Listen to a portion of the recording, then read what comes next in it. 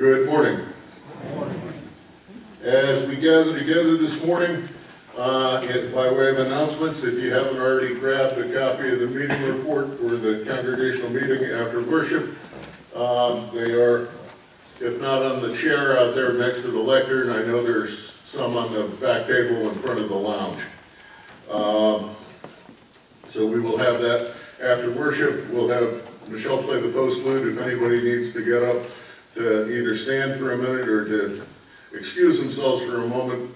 Please do that, and then we'll be gathered right together back in here again.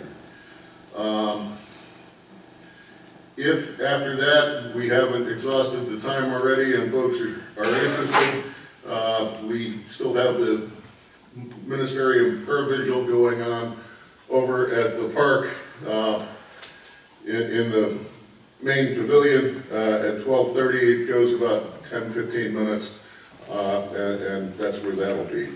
We're set to have the deacons meeting tomorrow night at 7, Tuesday choir practice, Thursday.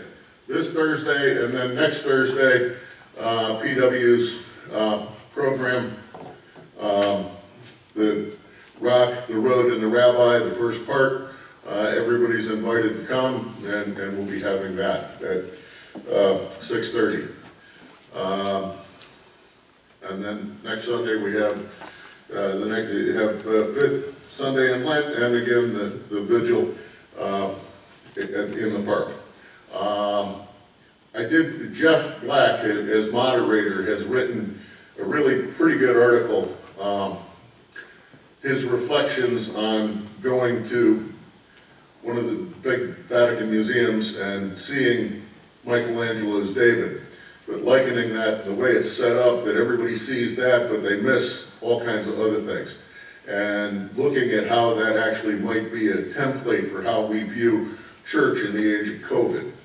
It's a really good article, and with Jeff's permission, we posted it to our website as well as to the Presbyterian's website.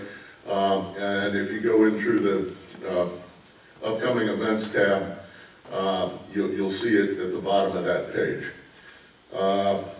Are there other announcements this morning? Alan, and then I. Today's the last day for the Easter flower orders to be in. Today's last day for Easter flower orders to come in. So please do that. Nina. My nephew, Randy Griffin.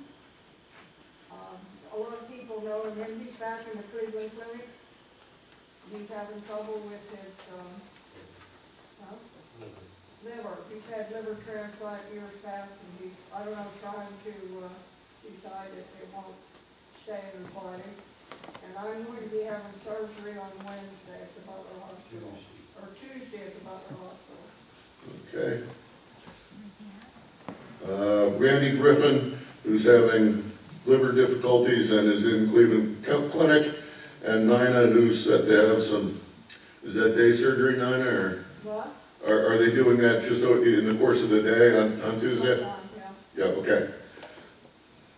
Surgery on Tuesday at BMH.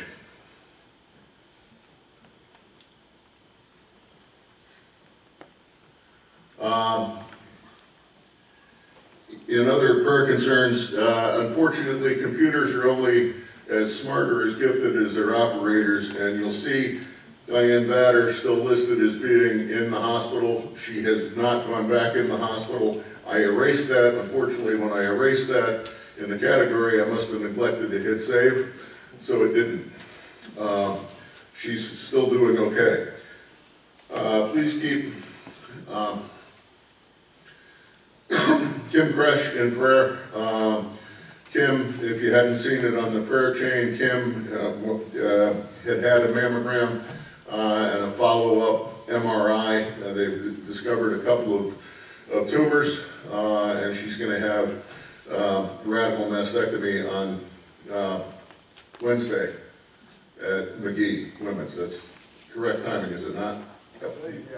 Okay. John Stoops is getting ready to come up with treatment number 6. He's still handling that pretty well. He's not had to have any transfusions or much in the way of supportive care that way. He's doing okay. They're hopeful that in another 6 weeks, if the insurance company approves it, he'll be able to have another PET scan. So please continue to keep that in prayer.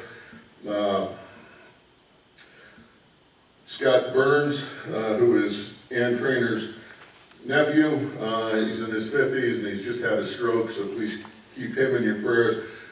Josh Benici is in the ER at the moment. That's part of the reason Mark is not here, because he's there with Mark, or with Josh, and Josh is in the process of passing a kidney stone. Anybody who's done that knows just exactly how much fun that is. And Maddox is home, correct? Maddox is home and doing better, although he's had croup and the flu. I got that right? That's what I thought I remembered, okay. Please also keep, as cause for joy, Al and Ann Trainor. It's their 51st anniversary coming up here. Let's see, what others might we have this morning in need of mention? Lori. I'm having my second cataract surgery on Wednesday.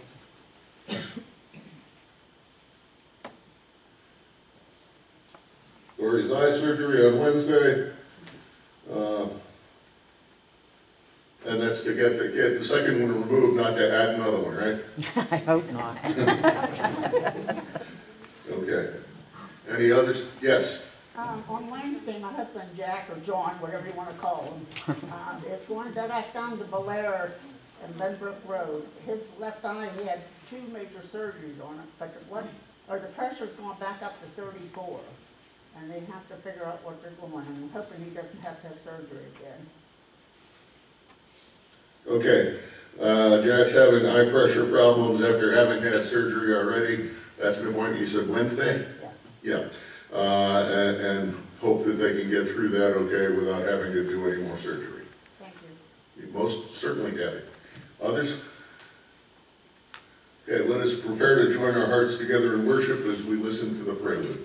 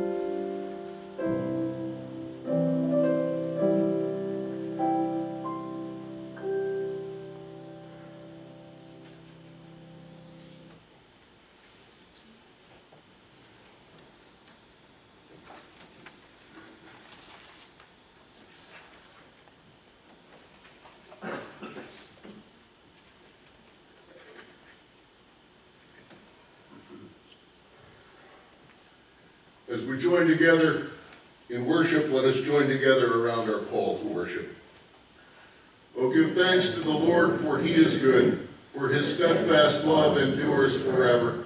Let the redeemed of the Lord say so, whom he has redeemed from trouble and gathered in from the lands, from the east and from the west, from the north and from the south. O Lord of life, as we gather in your presence in your house on this day, we ask, we appeal to you, as the God and Father of our Lord Jesus Christ, you, the Father of glory, that through him you would bestow upon us the Holy Spirit of wisdom and revelation, that we might have true knowledge of him, and that having the eyes of our hearts enlightened, we may know that true hope to which he calls us. In our worship, we seek always to know you, who put all things under his feet, and gave him as head over all the church, his body, the fullness of him who fills all in all. Lord, all this we seek by that eternal name of Father, Son, and Holy Spirit. Amen.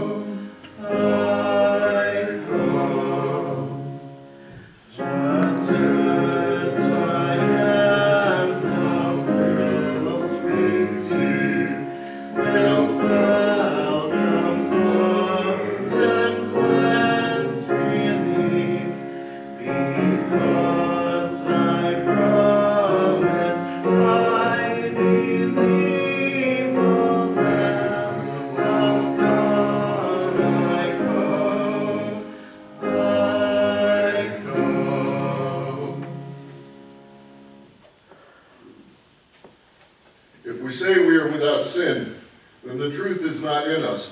We deceive ourselves. But if we confess our sins, God, who is faithful and just, will forgive our sins and cleanse us from all unrighteousness. In humility and faith, let us confess our sins before him. Eternal Father, God of our ancestors, before your power all things tremble, but through your Son we approach your throne. We have done wrong and neglected to do right. Our sins of commission and omission weigh heavily on our hearts. Lord, have mercy. Count them not against us. Grant us the joy of forgiveness and lighten our hearts with the glory of Christ, who died and rose again for us.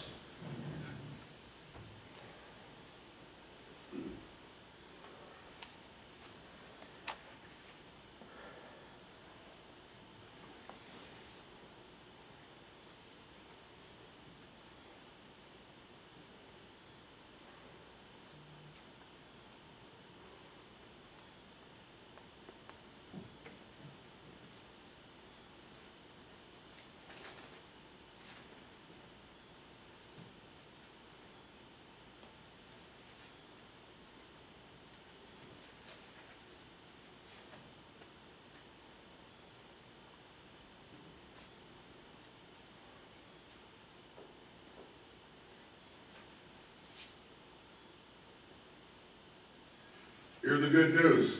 Who is in a position to condemn? Only Christ. Yet Christ died for us. He rose for us. He reigns in power for us, and he prays for us. Therefore, if anyone is in Christ, that one is a new creation. The old life is past and gone, and a new life has begun. Let us give glory to God for the forgiveness we receive through his Son.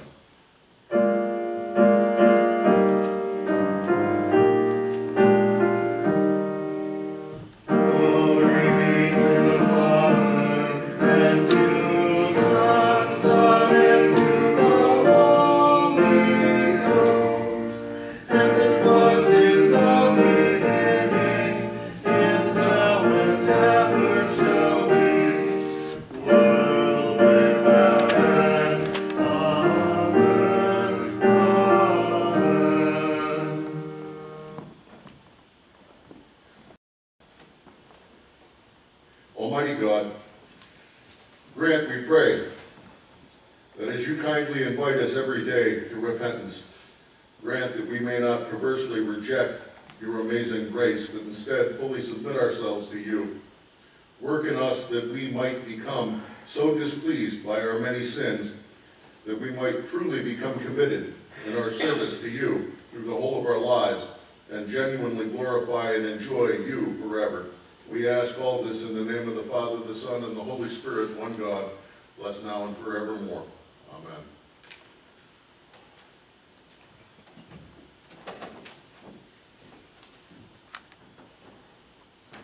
For you younger guys,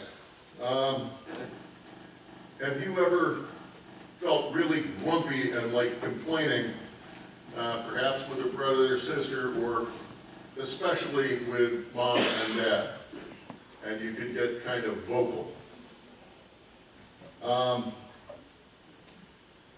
Would it surprise you if I said that I have been like that at times? Now, I wish my mother was still alive, because then you can actually trust that what I'm saying is true, because she'd be nodding her head or putting her hands up, her head down in her hands, going, and you can see on her face that she's going, oh, there he goes again. I remember when I was, I think 10, somewhere in along there. Some of you, now you younger guys won't remember this because it was done long ago. Some of you older folks might remember Paul Shannon's show on Channel 4, which showed up on Saturday mornings.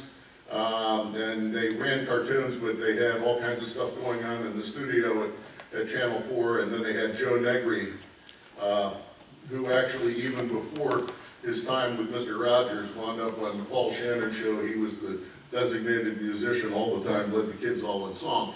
And one of the big draws was that they had a studio audience, which almost always was made up of Boy Scouts, Girl Scouts, Cub Scouts, Brownies, Boys and Girls Clubs, that kind of thing. And our Cub Pack, Pack 123 in Dormont, was going to the Paul Shannon show. How many of you have ever heard the expression or used the expression, "Are we there yet?" You know, and if you listen to comedy albums, then the next line is, "Can I have a jelly donut?"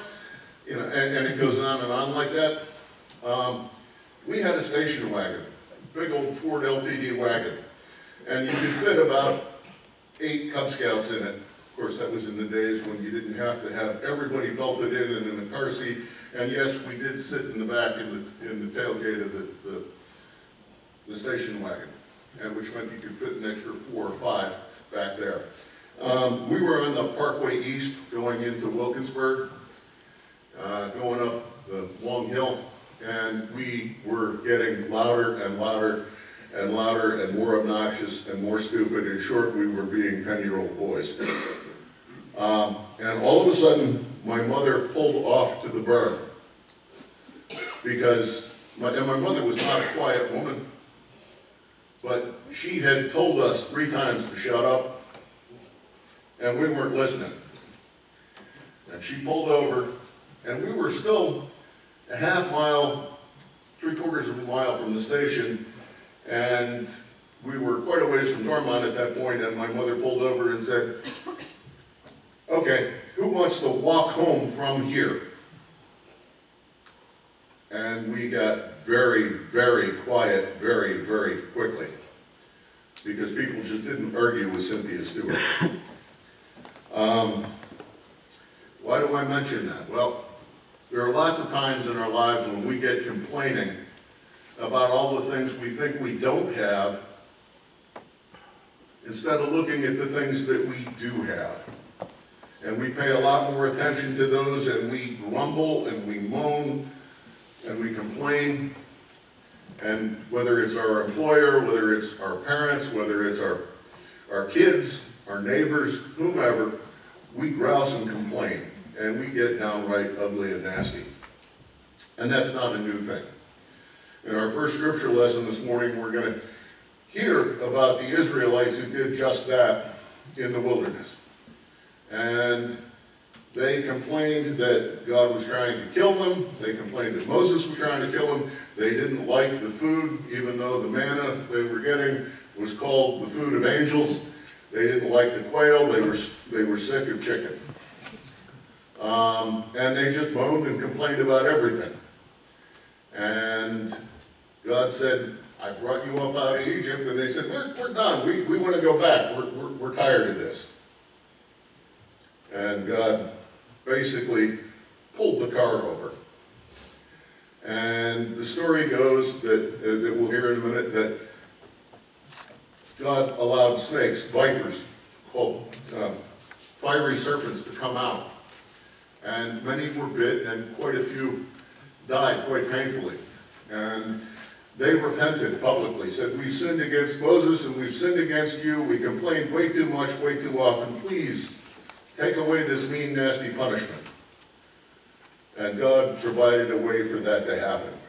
Why do I mention that? Well, in this Lenten season, as we prepare to celebrate Easter, which is resurrection, we have to remember that in order for resurrection to happen, a death first had to occur. And that death was on us, meaning we're responsible, but it was for us, in that if we look up to him who died, we can be saved. Our first lesson for this morning is taken from the 21st chapter of Numbers, verses 4 through 9. Let us hear the word of God. From Mount Hor they set out by the way to the Red Sea to go around the land of Edom. And the people became impatient on the way, and the people spoke against God and against Moses. Why have you brought us out of Egypt to die in the wilderness? There is no food and no water. We loathe this worthless food. Then the Lord sent fiery serpents among the people, and they bit the people so that many people of Israel died. And the people came to Moses and said, we have sinned, for we have spoken against the Lord and against you. Pray to the Lord that he may take the serpents away from us. So Moses prayed for the people. And the Lord said to Moses, make a fiery serpent, a brazen serpent, and set it on a pole. And everyone who is bitten, when he sees it, yet shall live. So Moses made a bronze serpent and set it on a pole. And if a serpent bit anyone, that one would look at the bronze serpent and live.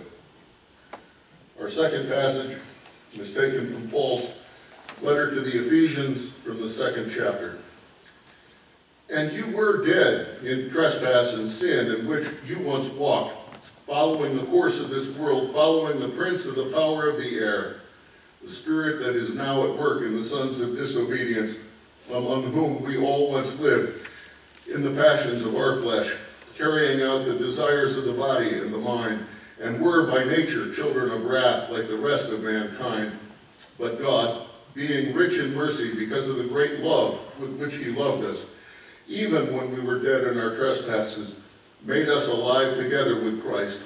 By grace you have been saved, and raised up with him and seated with him in the heavenly places in Christ Jesus, so that in the coming ages he might show the immeasurable riches of his grace in kindness toward us in Christ Jesus. For by grace you have been saved by faith, and this is not your own doing. It is the gift of God, not a result of works, so that no one may boast. For we are his workmanship, created in Christ Jesus for good works, which God prepared beforehand that we should walk in them. And then finally, from the 3rd chapter of John's Gospel, beginning at the 14th verse. And as Moses lifted up the servant in the wilderness, so must the Son of Man be lifted up, that whoever believes in him may have eternal life. For God so loved the world that he gave his only Son, that whosoever believes in him should not perish, but have eternal life. For God did not send his Son into the world to condemn the world, but in order that the world might be saved through him. Whoever believes in him is not condemned, but whoever does not believe in him is condemned already, because he has not believed in the name of the only Son of God. And this is the judgment. The light has come into the world, and people loved the darkness rather than the light, because their works were evil. For everyone who does wicked things hates the light, and does not come to the light, lest his works should be exposed. But whoever does what is true comes to the light, so that it may be clearly seen that his works have been carried out in God. This is the word of the Lord.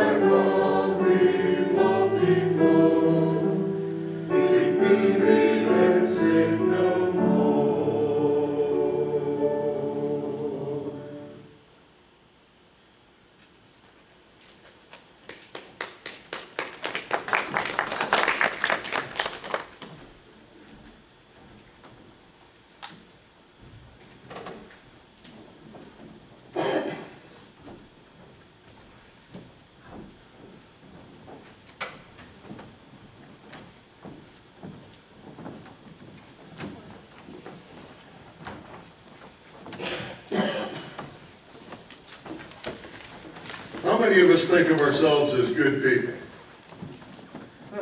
I mean, let's be honest. I mean, how often do we look around and say, well, I'm pretty good, right? Especially as we look at those other people. And boy, they're mean, They're nasty. Some of them are pretty icky looking. They sound mean and nasty and ugly. You know, if you watch the TV, especially the cable news channels, pretty soon you become convinced that everybody hates everybody and everybody's bad, except for us, whoever the us is. Yeah, and we have a way of narrowing things down that way. And we do it all the time. It's progressive, and it started it started well before our reading from Numbers, but it's always been around. But we see it concentrating a lot in different areas. And it's very self-centered. It does that all the time. If you wonder about that, think about this. 100 years ago, plus or minus, one of the first big, magazines with lots of photos came out. It was a journal called Time. And then Time followed up with the other half that dealt more with features and world events and things like that, and that was called Life. So you have this division now between Time and Life. And then not so long after that, another magazine came along that was dedicated to looking at popular culture, particularly popular individuals, and that magazine was called People. So now you've gone from Time to Life, and now you've focused it down to people. Well, then it gets even more conceited after that, because from People, then you wind up with a magazine called Us. Now, if there's an us, there must be a them, right? So you have us and them. Then another magazine came out about 25 years ago called Self. And if that wasn't self-centered enough, then you wind up with Oprah magazine. Oprah Winfrey, who comes out with her own magazine titled O. So we go from all of Time to Time and Life, to People, to Us, to Self, to O. And it's all about us. Because we're pretty neat, we love us, enough about me, how do you feel about me? And we look at that in these passages and we see that right away, that the people of the Israelites have been released from almost, the better part of 500 years of harsh bondage. 430 years in the wilderness. They're in slavery in Egypt. God releases them in a mighty way with testimonies that they really can't do anything to prove against. I mean, there are those folks who will say occasionally, you know, it's not credible to believe that God could part the Red Sea to let the Israelites walk across. And they will propose that actually they walked across a swampy tidal marsh called the Sea of Reeds. It's only about 6 feet deep. The thought that comes to me is, well, maybe if they did it that way, wouldn't it prove a greater miracle if God managed to drown an entire Egyptian army in 6 feet of water? But as they come out, they grumble. They grumble because there's no food. God provides them with food. They grumble because God's mean to them, and he doesn't talk to them because Moses has been up on the mountain and God hasn't shown them proof that he's right there and doing what they want, so they make the golden calf. And they walk away. And then God forgives them for that, and they complain and complain and complain, and they argue against the very fact that God has provided them with everything they need as he leads them out from Egypt and takes the time to prepare them as a people to become a nation. And they complain against Moses, they complain against Aaron, they complain against all of it. They don't like it. How many of us have ever said, okay, to a kid or to somebody who works for us or with us, and they wind up complaining and complaining, and finally you say, if you're gonna not listen, I'm gonna quit talking. Some of my mother's loudest expressions were some of her quietest. And when she would come to me with that kind of expression, I knew I'd done something wrong, and what I wanted to yell out at my mother was, please don't look at me in that tone of voice. God effectively does that, but he does it in a way that captures their attention at the same time it punishes their sin of rebellion against him. And there are these fiery serpents. People have argued over what the fiery serpent means. They don't know whether it's the color red, that was the color of that certain type of snake. There are a couple of them that were indigenous to the Sinai that were that color. Or it could be because it caused a fiery wound that was incredibly painful. Either way, it was a fiery snake. And they asked, they recognized their own sin. If for no other reason than because they got caught. How many of us feel more guilty of something we've done when we've gotten caught? I mean, how many of it, let's put it this way, how many of us have ever driven at 78 or 80 miles an hour? When do you feel guilty about that? With the flashing strobes, and you know that you are busted. They got busted. And they say, God, please, please, whatever, take this away from us. And God needs to show them exactly what the cost is. And he sets up a prototype. And the prototype is that they will have to look up at the remedy he provides. And that's where this brass serpent comes in. Lifted up high up on a pole. And that moves us in then to Jesus' words from the John passage. As he says, look, I've got to be lifted up as Moses lifted up the serpent in the wilderness. And as he says this, it's still not clear in people's minds exactly what he means. But he's saying, no, it's got to be me. I have to be lifted up. I have to be the thing sacrificed in order for sins to be forgiven. And he goes on, and we have those words that are so incredible for us that most of us memorize as children. For God so loved the world that he gave his only Son, that whoever believes in him should not perish but have eternal life. And how often do we forget the cost? I mean, that's where the words of our anthem this morning are so marvelous. Depth of mercy, can there be mercy still reserved for me? Can my God his wrath forbear? Me, the chief of sinners, spare. O Master, I have denied, I afresh have crucified, oft profaned his hallowed name. Put him to an open shame. And here Jesus is saying, no, I have come not that the world may be condemned, but that it may be spared. And yet the thing that he says and sets out, and then Paul doubles back around on in the Ephesians passage is, what is he saving us from? Is he saving us just so we can make a decision to join the winning team? No, he's saving us from the condemnation under which we already struggle. It's not like, well, I have the decision not to go to hell. No, the decision is, am I going to grasp the hand that has already reached down for me? Am I going to go where he pulls me and draws me? Will I put my faith in him and look up at the one who has been lifted up? Because what Jesus says after saying, I've come, not that the world may be condemned, but that the world may live, whoever believes in him is not condemned, but whoever does not believe is condemned already, because he's not believed in the only Son of God. And this is the judgment. The light has come into the world, and the people loved the darkness rather than the light, because their works were evil.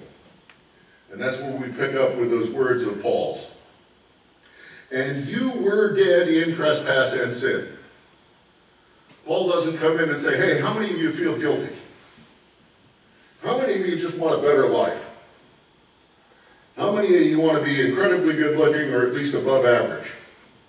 Paul hits them with none of that. He says, and you were dead in trespass and sin. Boom. We have enough people in this congregation who've had some serious debility or illness. What is it like to get word from the doctor that you don't want to hear? It's pretty shattering. They can be words that are terrifying. And yet, if you do not hear those words, what can you not seek? Treatment or cure, because you didn't realize you were ill. And here it's put out before us, but it says, but we don't have to stay there. We don't have to be locked there. You know, we don't have to be stuck in the passions of our sins and our disobedience. We don't have to follow the prince of the power of the air. The prince of the power of the air. What is it that Jesus has just called Satan? A big gas bag. He talks loud. He makes lots of noise and people listen to him and he gets attention. But he has no actual authority or power, except that which he's usurped and stolen. And God's going to demand account for that. And he says, no. But God, being rich in mercy because of the great love with which he loved us, even when we were dead in trespass, made us alive together with Christ. By grace you have been saved, and raised up with him, seated with him in the heavenly places. For by grace you have been saved by faith, and this is not of your own doing, it is the gift of God, not the result of works, so that no one may boast. We didn't make the conditions happen, God did. God provided everything needed for our salvation. And the thing that we provided was the need for our salvation because of our sin. Or put another way, we supplied the cross, we supplied the nails, we supplied the sin. God provided the remedy in the death of his Son by putting him on the cross and raising him up that we might look to him and realize that we are saved by grace, by faith, not by works. And yet, because of that, we are recreated for good works in him that God has prepared from before time. So as we look at that, let us remember continually throughout this Lenten season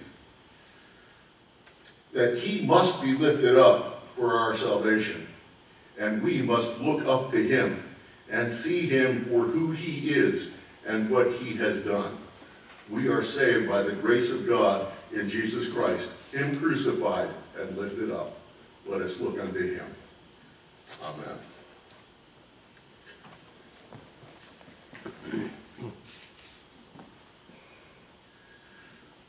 Let us join together before the throne of grace, lifting our hearts before him who has assured us that when we call upon him, he will hear and will give answer.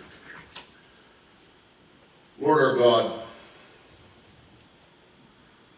you who have given us your own beloved Son,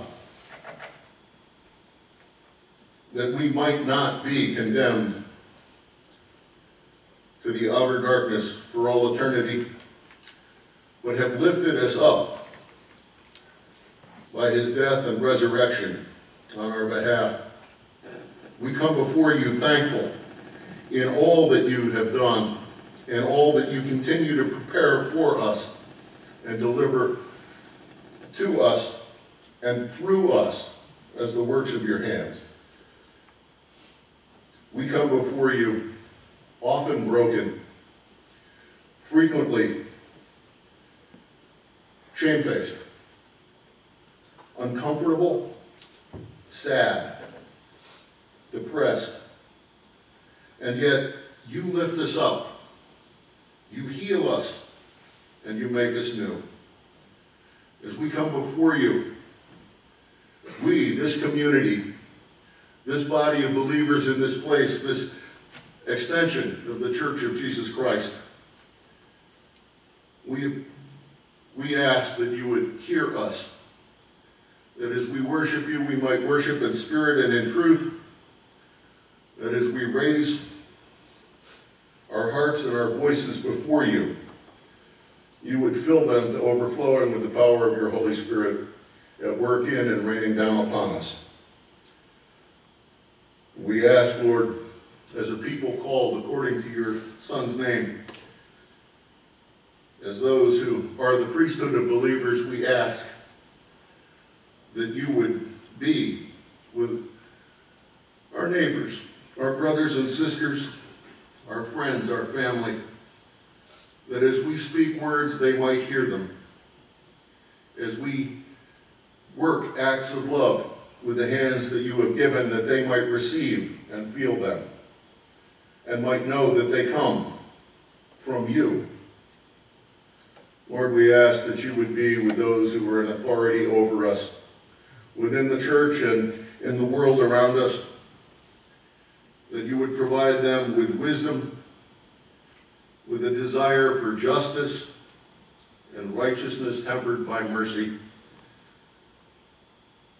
that you would be with those who protect us and keep us safe, who defend us and our liberties, who protect us from ourselves and each other, from the elements, from disaster and disease. Lord, we ask in a particular way that you would be with Kim as she prepares to undergo this surgery, that it might obtain quick and lasting impact. We ask that you would be with Evelyn as she continues to undergo treatment, that you would be with John Stoops as he continues to undergo treatment, that you would smooth the hurdles before him, that he might receive the testing that he truly needs. Lord, be with Scott Burns. Provide him swift recovery, we pray. With Josh, that he might have your comfort and a swift resolution. Be with Randy Griffin. Be with Nina in her upcoming surgery. Continue to lift up and heal Maddox. We pray that he might improve swiftly and well. We ask that you be with Jack as he goes for more diagnostic testing for his eye, and relieve those pressures, we pray. Be with Dory as she has her other eye repaired. And Lord, be with Al and Ann as we give you thanks and praise for a 51st anniversary in a time when that's not so common as it once was. Lord, all these things we bring before you, the things known and the things unknown, but knowing that you know all of them, and that you hear all that we raise before you, that your Spirit intercedes with groans too deep for words, even when we don't know what to pray for as we ought. Being mindful of that, Lord, we come before you, and we pray as your Son has taught us, saying, Our Father, who art in heaven, hallowed be thy name. Thy kingdom come, thy will be done, on earth as it is in heaven. Give us this day our daily bread. Forgive us Our debts, as we forgive our debtors. And lead us not into temptation, but deliver us from evil. For thine is the kingdom, and the power, and the glory forever. Amen.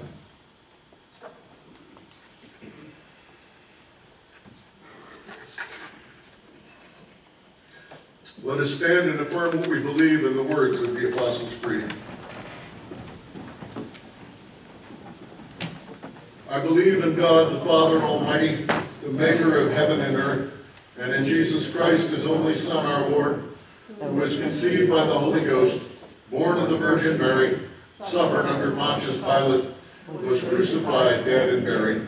He descended into hell. The third day he arose again from the dead. He ascended into heaven, and sitteth at the right hand of God, the Father Almighty.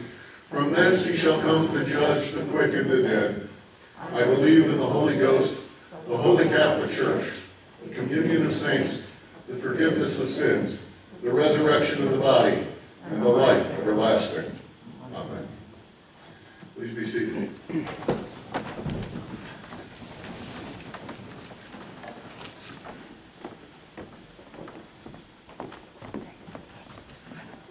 Lord, as we come before you,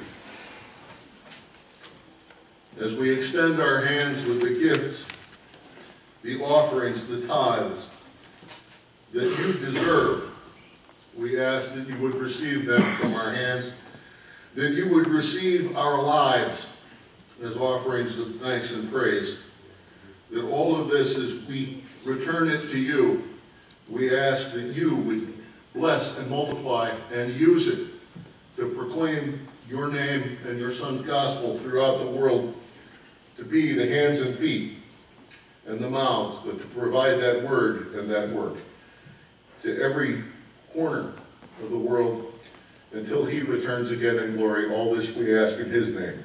Amen.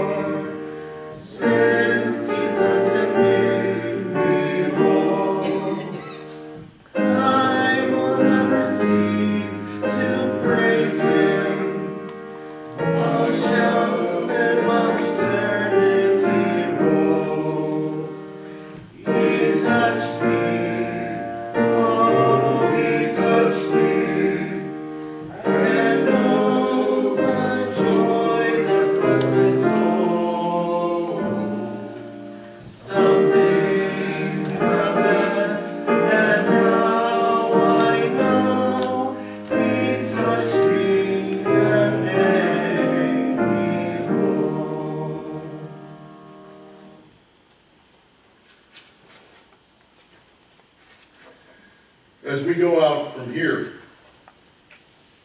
today and every day, let us remember that Christ Jesus is he who has been lifted up, even as the serpent in the wilderness, that he was lifted up on our behalf, that the world may not be condemned but have life through him. Let us gaze upon him. Let us reckon upon him as our salvation. And let us recognize that we are saved by grace, by faith, and not by works, that no one may have room to boast. Let us go forth and do those works in thanksgiving for what he has given to us as we look up. The grace of the Lord Jesus Christ, the love of God the Father, the fellowship of the Holy Spirit be with you all, now and forevermore. Amen.